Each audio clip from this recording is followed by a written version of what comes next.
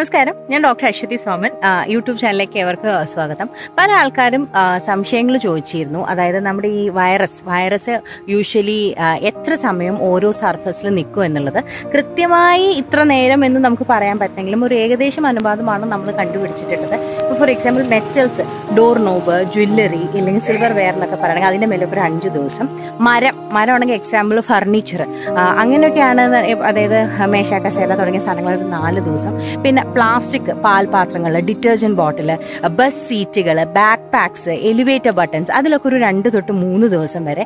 Stainless steel അതായത് refrigerator, pots, pants, zinc, ചില water ബോട്ടിലൊക്കെ 2 തൊട്ട് 3 ദിവസം വരെ.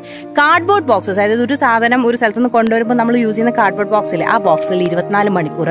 കോപ്പർ അതായത് കോയിൻസ്, ടീ കെറ്റിൽ, ഭക്ഷണത്തിന് കുക്ക് വെയർസിലൊക്കെ 4 മണിക്കൂർ വരെ. Aluminium soda can, tin foil, water ബോട്ടിലൊക്കെ 2 തൊട്ട് 8 മണിക്കൂർ വരെ.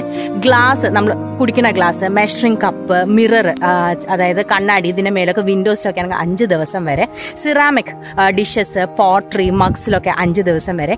പേപ്പർ എക്സാമ്പിൾ ഇപ്പോൾ മെയിൽ, ന്യൂസ് പേപ്പർ അങ്ങനെയൊക്കെ പറയുകയാണെങ്കിൽ അതിലൊക്കെ അത് നമുക്ക് കൃത്യമായ ഒരു കാര്യം പറയാൻ പറ്റില്ല. ചില സ്ഥലങ്ങളിൽ ചില കണക്കുകൾ പ്രകാരം 5 ദിവസം വരെ എന്ന് കണ്ടിട്ടുണ്ട്. പക്ഷെ അത് 100% നമുക്ക് ഉറപ്പിക്കാൻ പറ്റുന്ന ഒരു കാര്യമല്ല അത്. പിന്നെ ഭക്ഷണത്തിന്റെ മേലെ എത്ര നേരം നിൽക്കുമെന്ന് ചോദിച്ചിട്ടുണ്ട്. ഈ കൊറോണ വൈറസ് ഭക്ഷണത്തെ കൂടെ ഇതുവരെ പടർന്നു പിടിച്ചു പകരും എന്നുള്ളതിനൊരു പ്രൂഫ് നമുക്ക് ഇതുവരെ കിട്ടിയിട്ടില്ല. പിന്നെ വെള്ളം നമ്മൾ ലോക്കൽ ട്രീറ്റ്മെന്റ് ഒക്കെ ഉണ്ടെങ്കിലും നമ്മൾ സ്വതവേ അത് ഡിസിൻഫെക്ട് ചെയ്യാറുണ്ട് വെള്ളം. അതുകൊണ്ട് തന്നെ വെള്ളത്തിൽ കൂടെ പകർന്നൊന്നും യാതൊരുവിധ കണക്കുകളും ഇല്ല.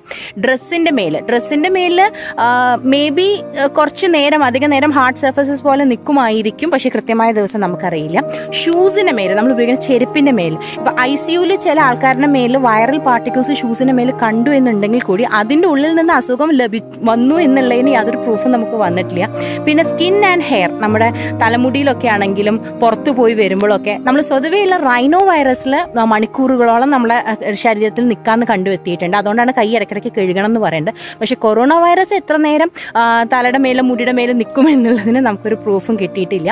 ഞാൻ ഈ പറഞ്ഞ പോലെ ഏറ്റവും നന്നായി നമുക്കിത് പ്രിവെന്റ് ചെയ്യാൻ പറ്റും നമ്മൾ ഇടയ്ക്കിടയ്ക്ക് കൈ കഴുകുന്നതും സോപ്പിട്ട് കഴുകുന്നതും മാസ്ക് ഉപയോഗിക്കുന്നതും ഒക്കെയാണ് നമുക്ക് ഇത് സ്പ്രെഡ് ചെയ്യാൻ വേണ്ടി, സോഷ്യൽ ഡിസ്റ്റൻസിങ് വെക്കുന്നതൊക്കെയാണ് നമുക്ക് സ്പ്രെഡ് ചെയ്യാൻ വേണ്ടി പ്രിവെന്റ് ചെയ്യാൻ പറ്റുക. പിന്നെ നമുക്ക് ഈ കൗണ്ടർ ടോപ്സ്, ടേബിൾസ്, ഡോർ നോബ്സ്, ബാത്റൂമിന്റെ മേലെ ഫോണ്, കീബോർഡ് ഈ തുടങ്ങിയ സാധനങ്ങളൊക്കെ നമുക്ക് സത്യം പറഞ്ഞാൽ കൺട്രോൾ ചെയ്യാൻ വേണ്ടിയിട്ട് നമുക്ക് ക്ലീൻ ചെയ്യാം. നമുക്ക് ഹൈപ്പോക്ലോറൈഡ് സൊല്യൂഷൻ യൂസ് ചെയ്ത്, ബ്ലീച്ച് യൂസ് ചെയ്ത് നമുക്കിത് ഇതാക്കാം. അതൊരു 5 ടേബിൾ സ്പൂൺ, ഏതാണ്ട് 1/3 കപ്പ് ബ്ലീച്ച് ഒരു വെള്ളത്തിൽ കലക്കിയിട്ട് 4 ടീസ്പൂൺ അത് നമ്മളിങ്ങനെ കലക്കി വെക്കിയിട്ട് അതിൻ്റെ മുകളിലൊരു തെളി ഊറും. ആ തെളി ഉപയോഗിച്ചിട്ടാണ് നമ്മൾ ക്ലീൻ ചെയ്യേണ്ടത്. സോപ്പും വെള്ളം ഉപയോഗിച്ചിട്ട് നമുക്ക് ഇതൊക്കെ ക്ലീൻ ചെയ്യാൻ പറ്റുന്നതേ ഉള്ളൂ.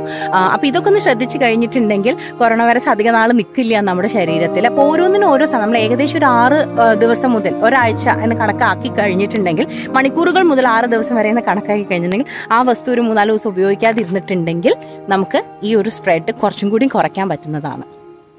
മറ്റൊരു ടോപ്പിക്കായിട്ട് വീണ്ടും കാണാം. സബ്സ്ക്രൈബ് ചെയ്യുക, ഷെയർ ചെയ്യുക. Thank you.